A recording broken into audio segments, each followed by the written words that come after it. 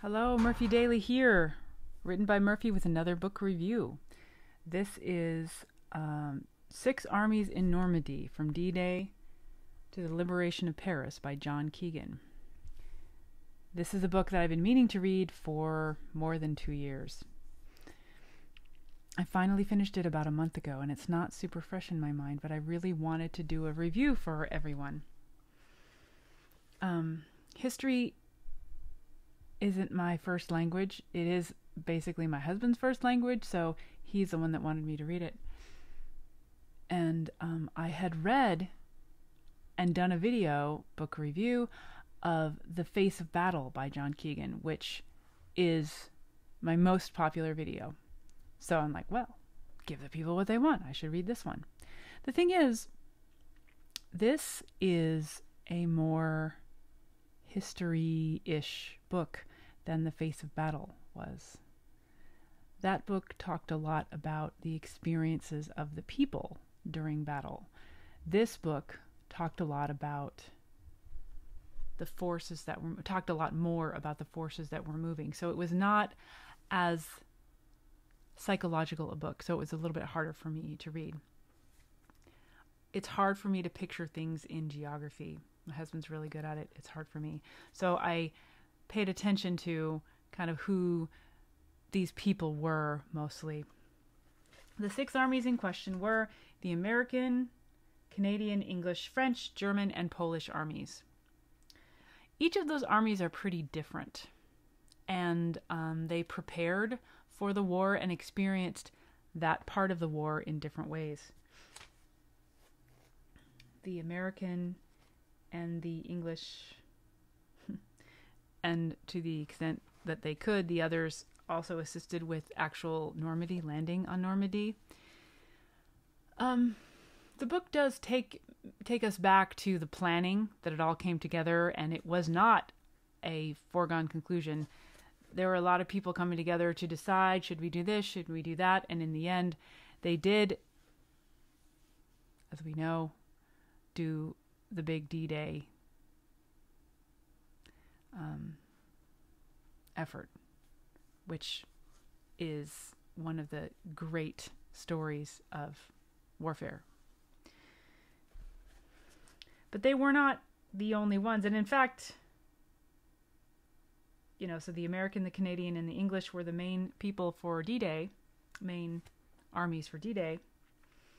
Next on the list of 6, that at least the way I wrote it down, is the French. And the French had a particular experience of fighting the Germans because they were occupied. So the way that they got together and were a resistance is different. The Polish, oh my gosh, the Polish were like kind of on the other side, were on the other side of the Germans, so that was a different perspective. They weren't involved in landing on the beach at Normandy at all. But they had a rough time of it. And didn't come out so well at the end, because the Russians weren't mentioned at all. They were just separate, probably because Keegan wrote this during the Cold War and didn't want to bring that up. But there's also the Germans. He did not neglect the Germans as part of this war. It was kind of exciting because he was talking about, okay, this was happening and that was happening, and for a person that can visualize the map on the table, they would have really felt it. So if you're good at that, this is a great book. It really is. And Keegan is an excellent writer. It was hard for me to picture because I don't have in my mind the motions of the war already memorized. But I did like hearing how they got together, how they planned it, and the feelings, as it were, of all the different armies. There was one part that will stay with me forever in this book. There's one part that will stay with me forever. It is interesting that he did bring in the perspective of both sides. I mean, it really was mostly on the Allies, but Germany was part of it too. And there was a part towards the end where they were coming down to the last gasp. And Rommel and Ruger were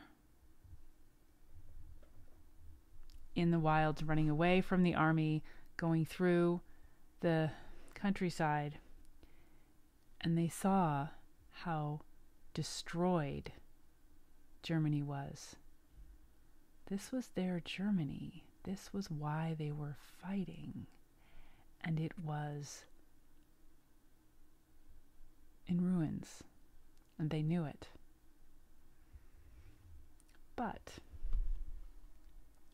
Ruger happened to have a copy of Gone with the Wind.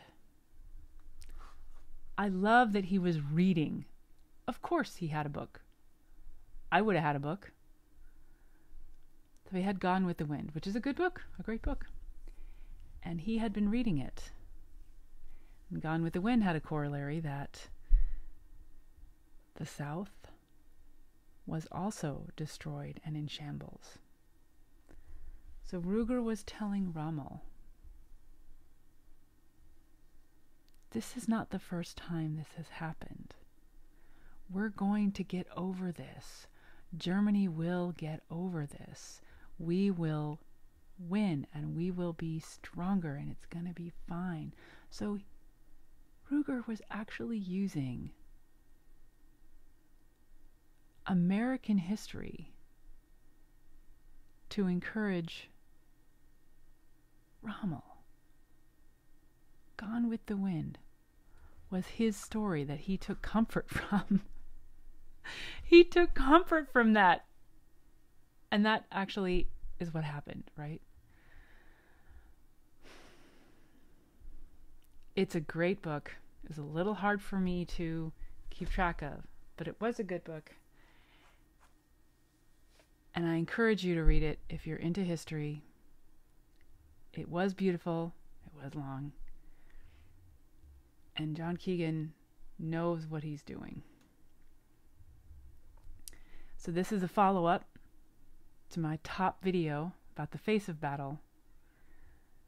These are the different armies that came together in one of the biggest battles the world has ever known. I enjoyed it. I'd love to know what you think. Let's keep the conversation going.